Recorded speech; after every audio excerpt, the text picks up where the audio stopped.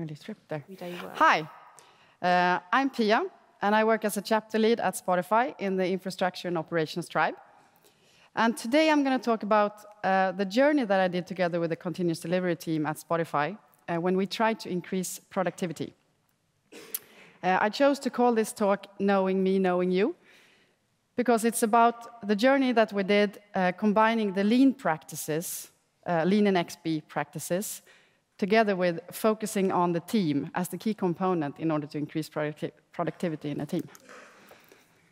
So just a quick recap of what flow means in lean. How many of you have worked with lean in your daily work? Yeah, nearly everyone. Great. So this will go really quick. There are just a few concepts that are necessary for this talk. Flow in lean is often visualized as this Scrum board-like thing that we use in our industry. And it's all about getting the throughput of the tasks that we're doing, so the stories or tickets that we're working on. The throughput are like from backlog to done, increasing that speed. So in lean, we'll often talk about WIP limits, as you know, work in progress, try to decrease the number of tasks that we are working on simultaneously. And finding the bottlenecks of the system. And the system is not only the tech system, but actually the system of people and functions that collaborate in order to get those things done. So we try to find those bottlenecks and remove them so we can increase the flow of work. So the back-end continuous delivery team at Spotify, we're doing a lot of things great.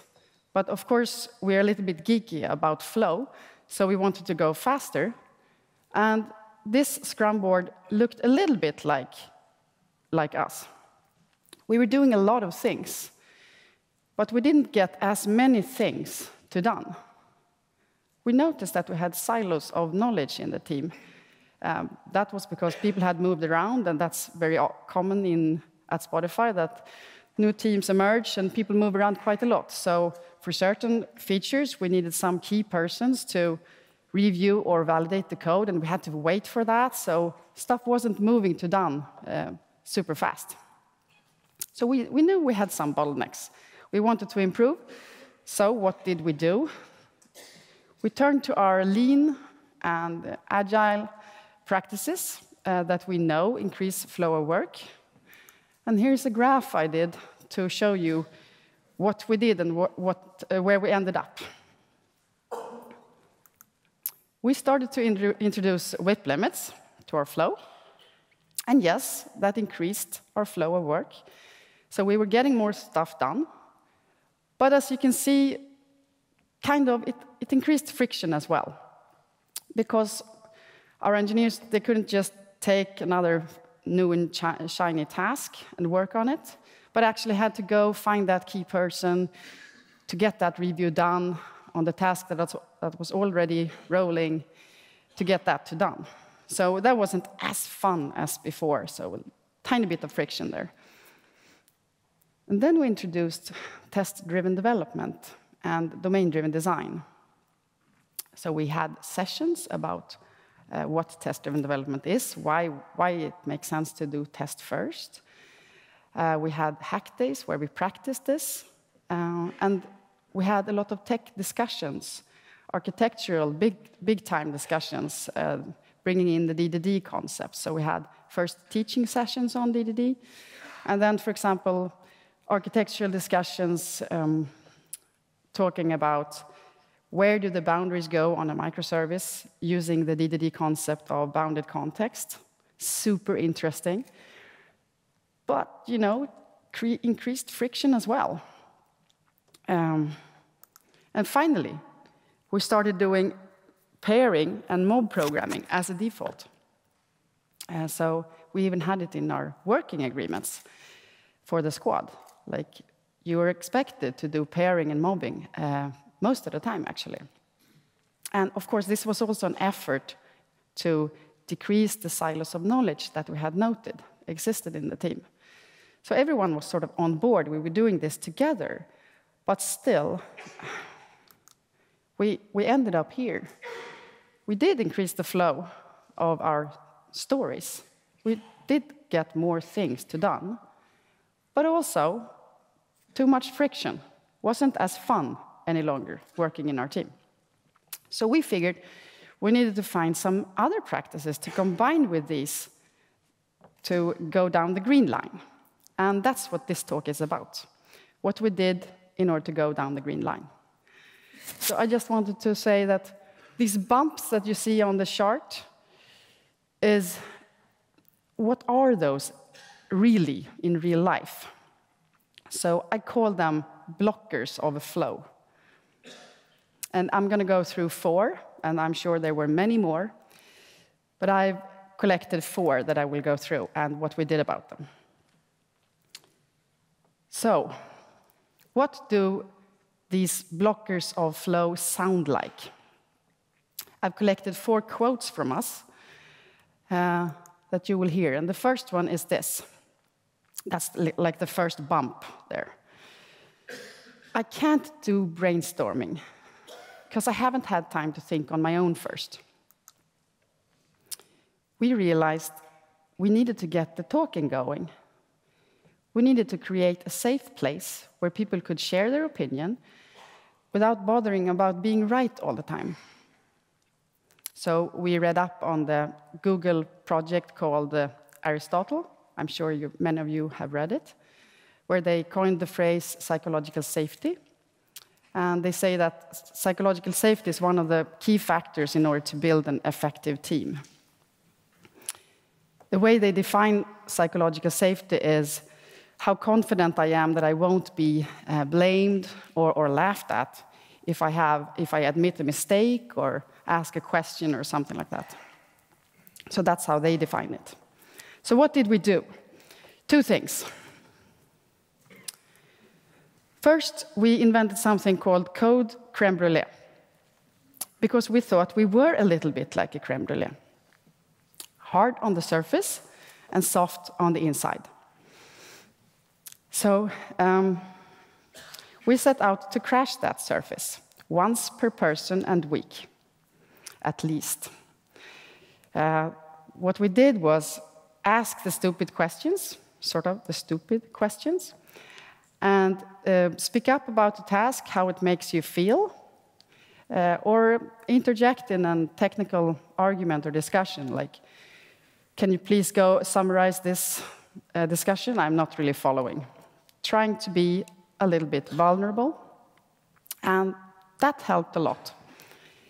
The second thing we did was a training called Toxic Communications. This is based on the studies from Dr. Gottman. He has studied married couples for 40 years, and he concluded that there are 4 toxic communication patterns that one should avoid in a relationship and, of course, in teams.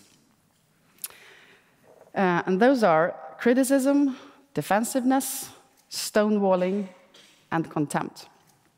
And, of course, he has antidotes to these patterns, and those were the ones we practiced. So what we did was we, for example, introduced the I message. Maybe some of you have heard about that. This is no news, but it was great to practice.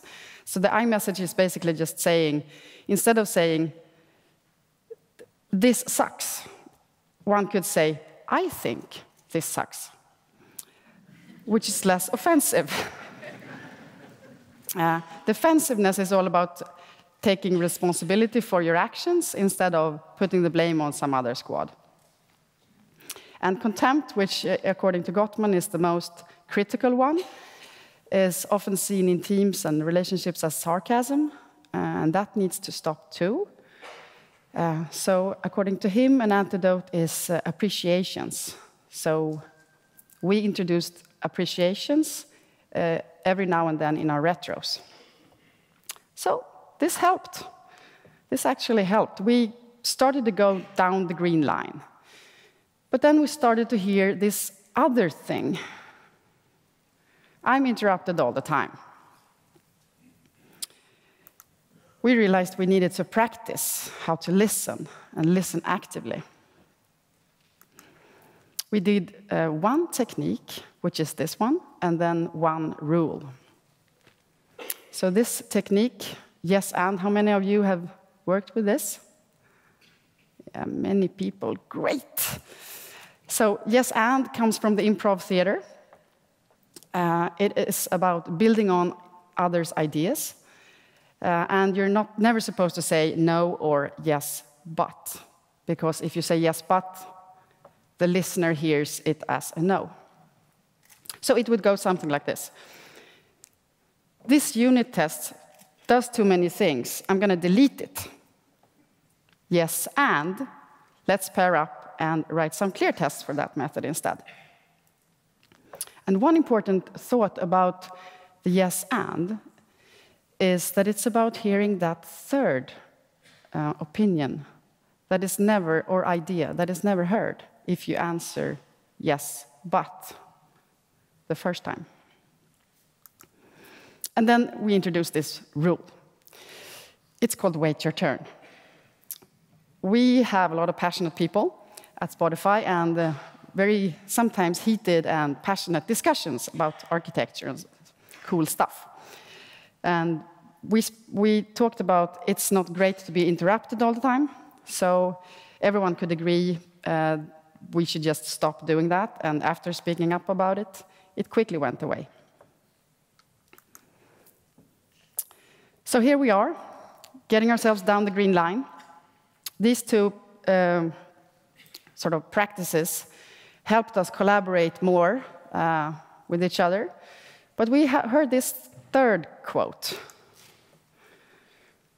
We think so differently. It's just better we don't pair together.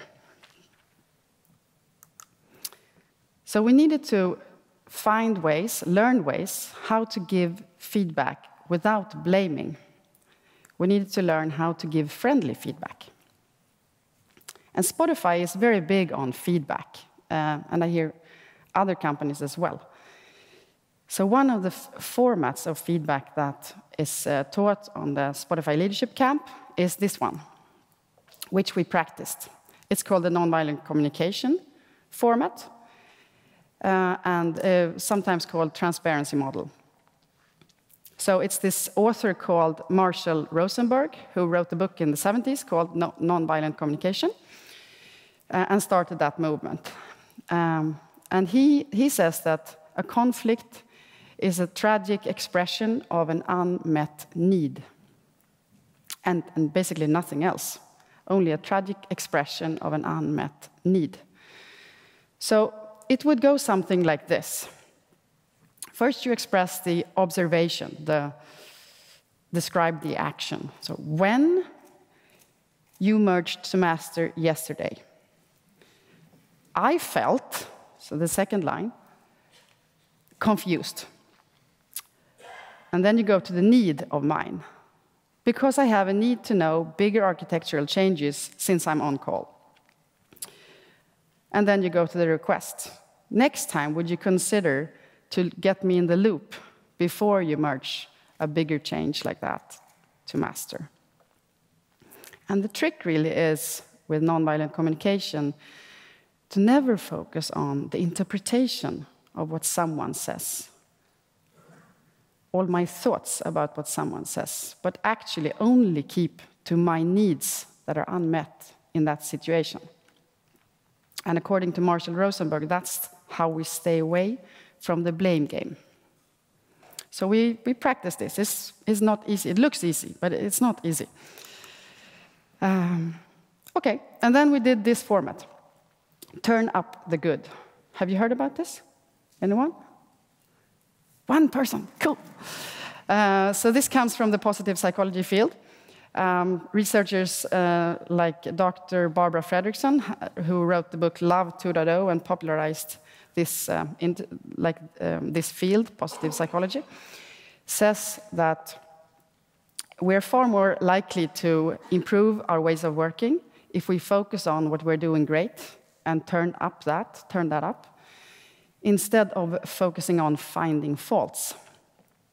So this format is super simple. We use it in retros and sometimes on one-on-ones.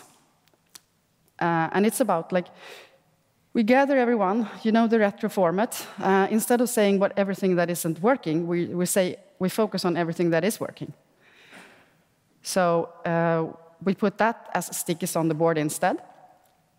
And then we categorize that, and then we choose the most important thing that is really working well, and decide one action. How can we turn this up one notch? And after one of those retros, we reflected in the team. Did we miss out on talking about things that are really important? Maybe incidents, because we use this format?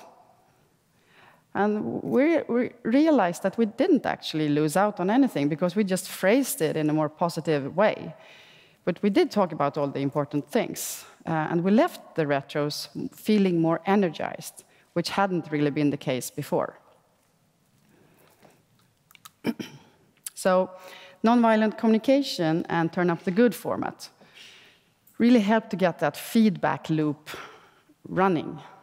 And as previous speakers have been talking about feedback, it's very important in order to improve. Of course, you all know that. And we're talking about the system, not only the PRs, but actually the people giving each other feedback, because the people are the system in Lean to get that flow of work. And I believe that the fourth and the last quote here is coming from having done all of these three. It opened up for this fourth quote. I'm not sure about the purpose of this team or what I'm doing here. We needed to answer why. So when a team is moving really fast, it starts to become really important to know exactly where we're going and why. We used Google format, which I'm sure you have heard a lot about, objectives and key results. And then we did a fun exercise from the UX world that I will share. So objectives and key results can really help if they're used properly, I think. We are on this journey still, haven't figured everything out, but I'm going to share just a few quick realizations that we have had. So in the continuous delivery backend team, we were having these objectives that were solution-driven in the beginning. Wasn't really inspiring and felt like a top-down thing. So we realized we were doing it wrong. And then we started to realize that, okay, the objectives needs to be really inspirational. And everyone should be able to understand them and get behind them, sort of. So we chose, the last objective that we had was centralize all continuous integration at Spotify. And that's inspiring for a CD team. And then the KRs are supposed to be measurements of how far along we are to reaching that objective. So they mustn't have any solutions in them. So for example, one of our last KRs for this objective was increase customer base on our CD platform with 60%. So there's no mentioning of how to increase, find all these customers among these 150 teams that are using this platform. But that's left up to the team to figure out the use cases that we could implement, which would serve these 60% of customers. And then we did this thing, which is called despicable design. This comes from the UX world. And we used this exercise in order to answer why we as a team existed from our users' perspective. So we started out by defining the worst possible user experience that we could possibly provide our users in the system that we offered. So what could make our product truly evil and a horrific user experience? So we said, like, oh, we had tons of examples of how we could make stuff worse. So much slower response times, service windows midday, postal reviews, stuff like that. we were thinking about our users. And this was a nice break, because we were usually thinking about our stakeholders, our deadlines, our KRs, our stories, what the PMs would say. But now we were thinking about our users and helping them define why we existed as a team. And of course, then we categorized all these horrific experiences and figured out stuff that we could improve in each of these areas. So it left us feeling strengthened in understanding why our customers wanted us to be there. And here we are. This is my last slide. So combining all of these practices, it helped us to get to a much better place in that team. And we shipped that CD platform to our users. We didn't reach the 60% of customers yet, but we're on our way. So this really helped us to go down the green line. But we also noticed that this thing's having an effective team, it's not static at all. So it's not like do it once and then you're done. People move around quite a lot at Spotify. And when that happens, we sort of start from the beginning, or wherever we start, somewhere. So engineers and leads constantly need to have an eye on these things. I believe that paying attention to the people on the team would actually help us get much more fast. And I hope these practices help your teams to ship faster and be happier. Thank you.